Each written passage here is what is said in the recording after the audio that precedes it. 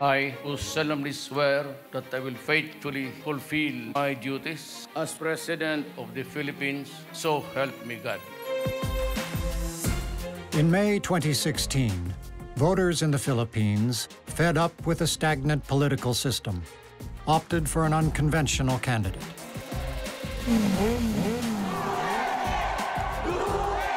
We love Duterte so much. Rodrigo Duterte has bragged about murdering addicts and joked about raping detainees, and remains more popular than ever. Either you kill me or I will kill you, idiots. Huwag ninyo akong bulahin dito. So you killed before? Yes, 3 men. Great Decisions examines Duterte's bloody crackdown on drug users and investigates how he has upended politics as usual throughout Southeast Asia. The Will of the People, Duterte's Philippines, next on Great Decisions.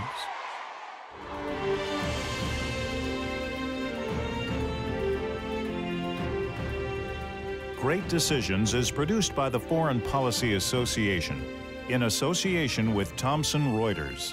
Funding for Great Decisions is provided by PricewaterhouseCoopers LLP and the Nelson B. Delavan Foundation.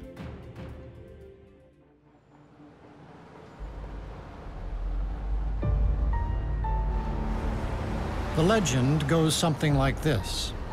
One night, in a bar in Davao City, on the southern island of Mindanao, a tourist lit up a cigarette in defiance of an anti-smoking ordinance. The bar owner summoned the mayor, who pointed a snub-nosed .38 revolver at the man and forced him to swallow the cigarette butt.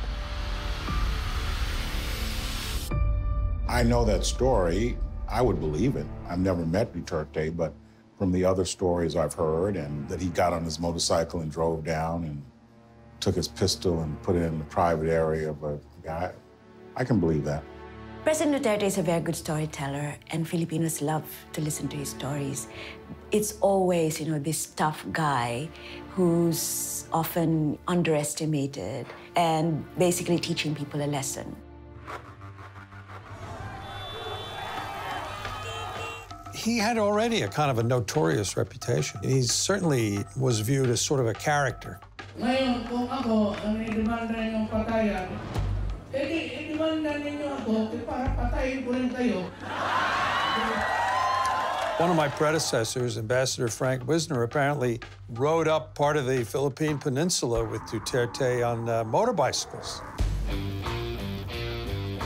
At the beginning, he looked at me and he challenged me and said he bet I wouldn't do it. And I said, oh, yes, I would. I think it produced nervous prostration among my security detail, who couldn't quite imagine the American ambassador riding through the streets of Davao on a motorcycle, but that's exactly what happened.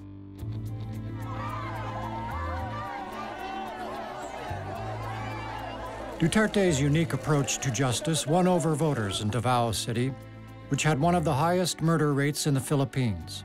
He has dominated the city's politics since 1988. You have to look at it from the Filipino point of view. What made Duterte popular in Davao, in the northern part of Mindanao, is he made his city clean and safe. And many cities in the Philippines are the opposite. Duterte obviously was watching very carefully both what the communists were doing, which was assassinating policemen on the streets of Davao, and what the anti-communists were doing. He saw that there was like a total breakdown of law and order in Davao, and he basically said, I will restore law and order. And that entailed some of the very muscular tactics that we saw. In the 2016 presidential election, Duterte pledged to bring his controversial methods to the nation as a whole. The sitting president likened him to Adolf Hitler, but he defeated a split field with 39% of the vote. As of 9:36 ngayong gabi, 67% na po ng mga clustered precinct. Number 1 pa rin si Duterte at pumapangalawa si Po. You had two distinct things going on. One, a populist candidate who appealed to people who were tired of the inherited wealthy ruling the country and from their perspective not doing much for them. And then the two well-known candidates split the vote. I had young entrepreneur friends in Manila who I was talking to shortly after the election. I was a little surprised that they would have voted for President Duterte. And they said, we're sick of crime, traffic. We sit in traffic for hours every day. And he's going to come in and fix that. I've been an observant of many presidents from the time of Marcos up to the current situation. I've never seen one that has that kind of following and people who are actually looking at him as the leader that they've been waiting for. Duterte appealed to Filipinos who were fed up with a democratic system that bred corruption and seemed to advantage only entrenched elites. He comes from sort of the provincial elite that has always felt resentment against the Manila-based elites. He's always ranted against what he calls Manila imperialism. There's a long history of corruption, and a very small elite were the principal beneficiaries of that. Those elite figures often were the ones who got the major political jobs as well.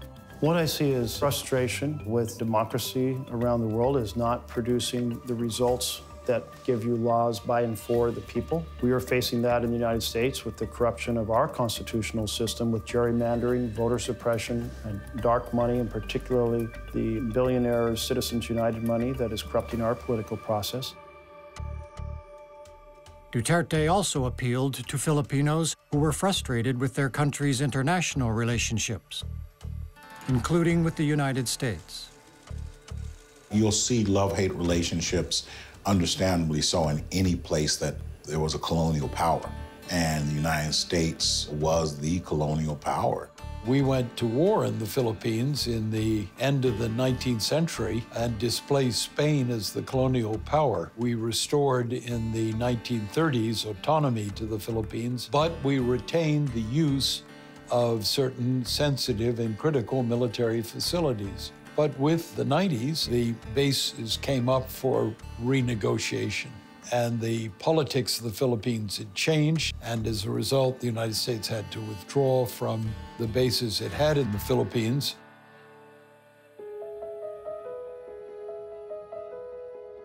In a country where many citizens perceived crime and drug use to be out of control, Duterte's promise to restore order resonated. According to official police statistics, more than 5,000 people have died in the crackdown since he took office. Activists say the real figure is more than twice that high. Sana man po mga innocent tao, huwag naman po nilang idadamay dyan sa mga bagay na yan. Lalo na po dito sana po, hindi po yan kahit na anong drug, umiinom lang po yan. We were headed to a summit in Laos, the East Asia Summit, and we were going to have our first bilateral meeting with Duterte. And it came out that he called Obama a son of a whore. I do not have any master except the Filipino people. Nobody but nobody. You must be respectful. Do not just throw away questions and statements. Putang ina, mumurahin kita dyan sa forum na yan. And we canceled the meeting. The reason Duterte called Obama this is that we were being critical of his extrajudicial killing of people in his anti-drug campaign. And Duterte was saying, I refuse the legitimacy of your ability to criticize this. The extrajudicial killings are accusations that were made by many human rights groups. And like in any war, there is collateral damage, so to speak, especially in the beginning of the drug war. Many of these killings were actually perpetrated by those policemen who were themselves involved in drugs. Duterte was very successful in making Filipinos believe that drugs and crime are an existential threat.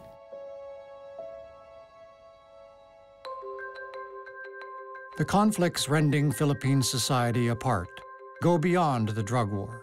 In the South, Duterte has inherited a long, smoldering confrontation with Muslim separatist groups, including several affiliated with the so-called Islamic State. As Mindanao filled up with immigrants from other parts of the Philippines, generally Christian, there was a reaction from the native peoples of Mindanao and the beginning of dissidence on the part of Muslim Mindanao. That led to a long period of struggle, fighting. In the South, you had Muslim separatist groups who felt that they should not be part of the Philippines, that they should have been part of Malaysia or Indonesia. If you look at the maps, that they were victims of colonial mapping. It's been there for 1,000 years. It's been a problem that we've had for so many, many years. And President Duterte has been offering a peace pipe. And so very recently, we passed the Bansang Moro Law, which is basically giving them some autonomy. Duterte has threatened to allow the death squads currently targeting drug users to go after leftists as well. Duterte himself actually got communist support for his election. But then the communists broke with him and then started attacking the military, and their supporters in the city started doing demonstrations and attacking Duterte. And now the president has gone after them.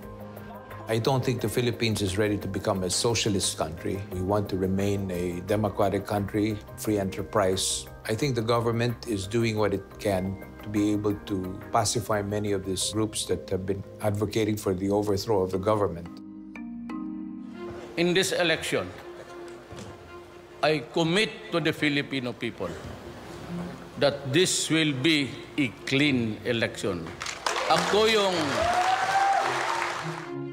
As Duterte remakes Philippine society, he consistently flouts existing democratic norms.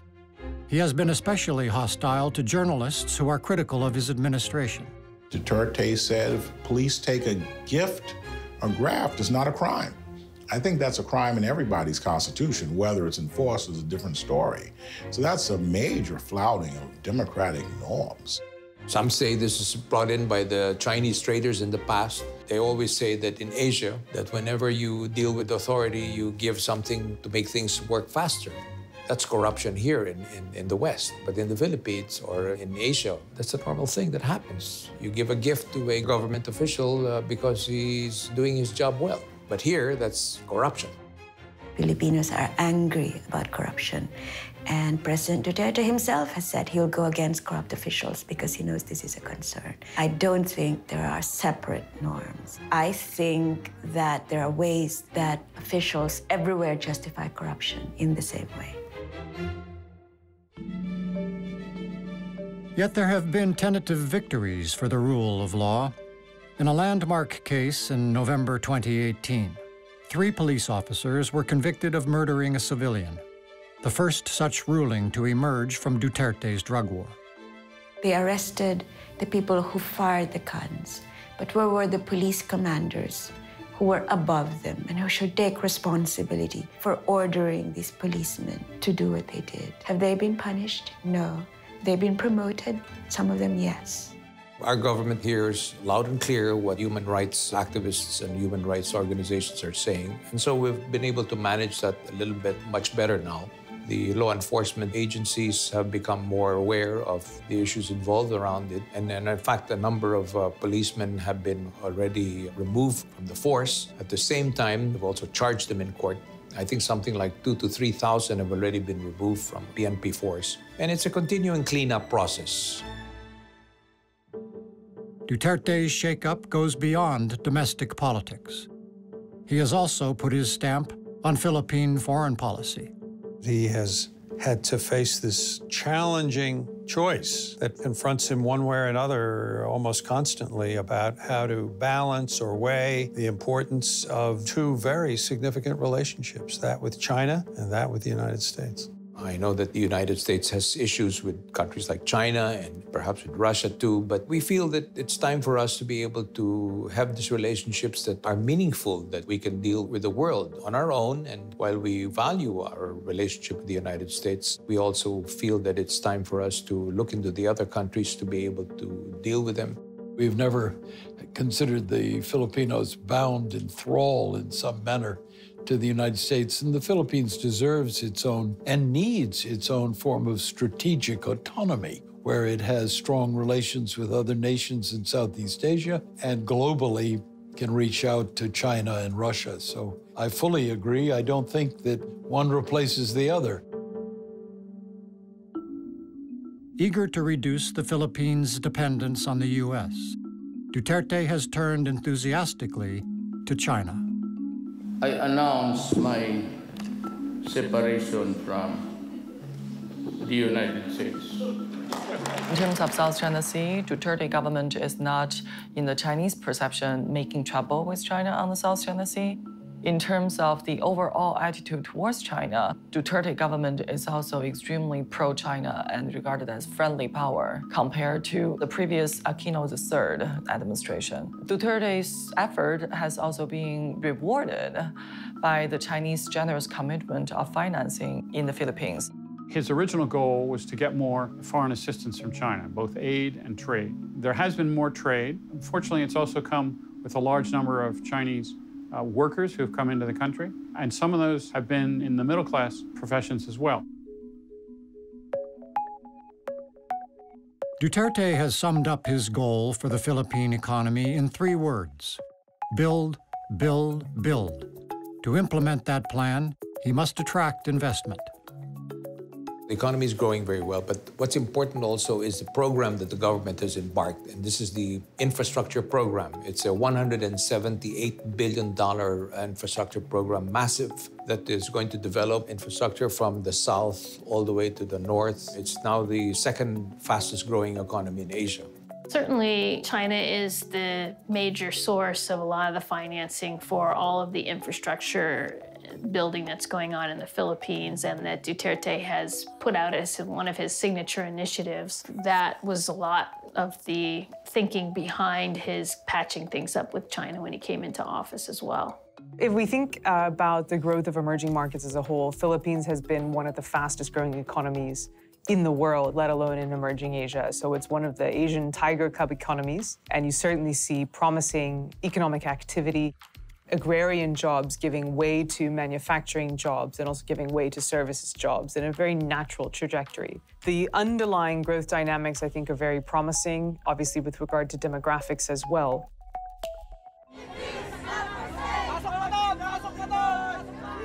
Already, some Filipinos are showing signs of frustration that the reorientation to China has not produced dramatic economic benefits. Traffic, as in Washington, is a terrible hit on the economy. The traffic and congestion, which he has really done nothing about. I know he's looking at plans for subways, for light rails, but he only has a couple of years left in office, and these are 15 to 20-year projects. The average person in New York City might complain about 45 minutes or an hour commute. The person in Manila has a 3-hour commute each way. And that's just average in Metro Manila. His opening to China was originally seen relatively positively as a way to get more aid from China. The Chinese have not been very forthcoming with that aid, and so he's lost some credibility. The Chinese are dragging those disbursements along. So part of the consideration, of course, that, well, the disbursement will also depend on how Duterte government responds to other issues in our bilateral relations. Just want to make sure that the Philippines government will always maintain its pro-China and China-friendly posture, and they will be constantly rewarded. Despite Duterte's warm relationship with Xi Jinping, China has not been shy about pressing its territorial claims in the South China Sea. Claims which increasingly come at the expense of the Philippines. I wouldn't say they've softened them at all, but they have put forward a kind of a softer face. They have been touting, in the wake of Duterte's election, diplomatic negotiated settlements, sharing of resource exploitation options, etc. So trying to put forward more of a diplomatic approach as opposed to the sort of legal battles that they were engaged in previously. China out of Philippine waters! China out of Philippine waters! The Philippines was very smart and original in taking their cases to the United Nations, which they won, international tribunals. But they don't have a blue water navy that's capable of protecting itself against perceived or real Chinese aggression or against the biggest threat, which is Chinese, Taiwanese, even Japanese fishing boats.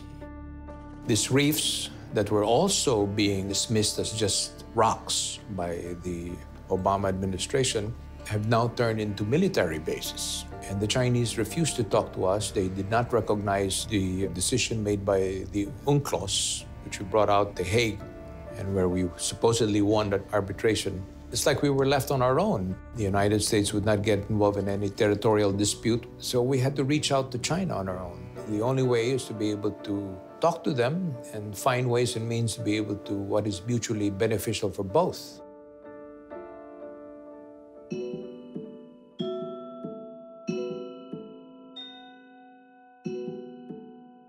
In July 2019, a Chinese vessel rammed a fishing boat in disputed waters in the dead of night, leaving 22 Filipino fishermen clinging to inner tubes in the open sea. Duterte infuriated many Filipinos when he dismissed the assault as just a little maritime incident. A Chinese fishing boat rammed a Philippine fishing boat, sank it, and left the Filipino fishermen in the water to drown. Fortunately, another boat came by and picked them up. But that has created a very bad feeling towards China.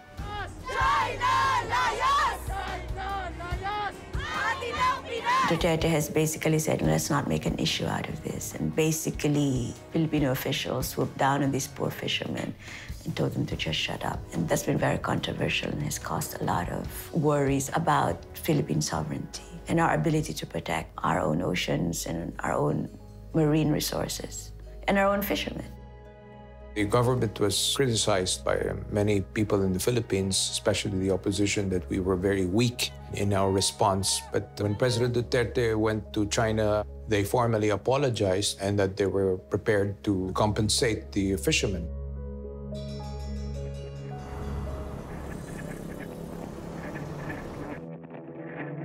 In May 2019, Duterte's allies won the Philippine midterm elections, affirming the president's popularity and strengthening his hold on the government.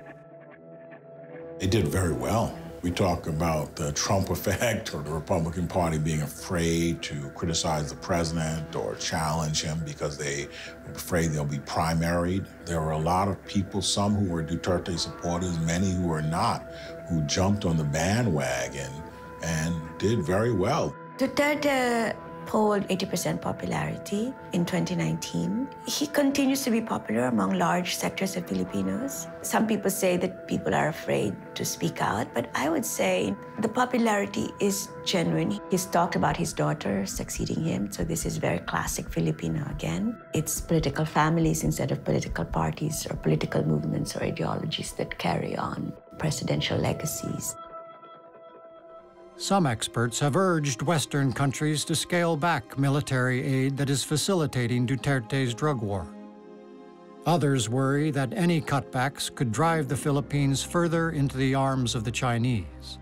We cannot allow for extrajudicial killings and still have business as usual. We should reconsider military-to-military connections between the United States and the Philippines. Our objective is to change the behavior in the Philippines and to adhere to international standards in regards to justice. Oh, for heaven's sakes, it drives me crazy when I hear assertions like that because, you know, we forget we're treaty allies. The fact that the Filipinos give us a privileged treaty position is good for our defense. We're not doing the Philippines a favor.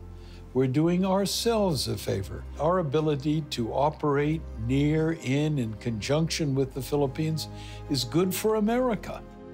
Maybe 20 years ago, or even 10 years ago, we could stomach certain discomfort with the types of leaders that we engage with.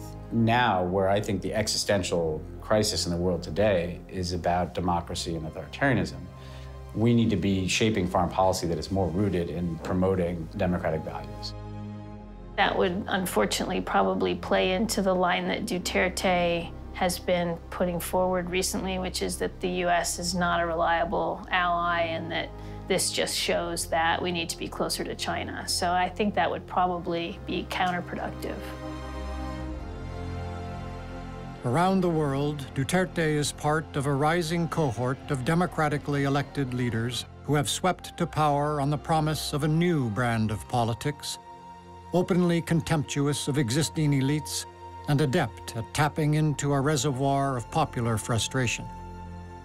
Now, as he sets about remaking the Philippines in his own image, pundits can only guess how long his unorthodox style will maintain its appeal.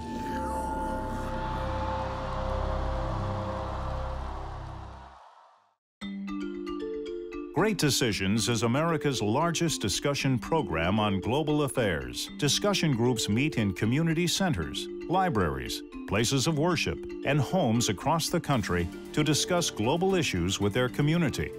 Participants read the 8-topic briefing book, meet to discuss each topic, and complete a ballot, which shares their views with Congress.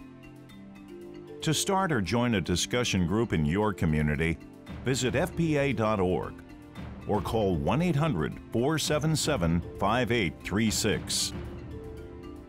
Great Decisions is produced by the Foreign Policy Association in association with Thomson Reuters.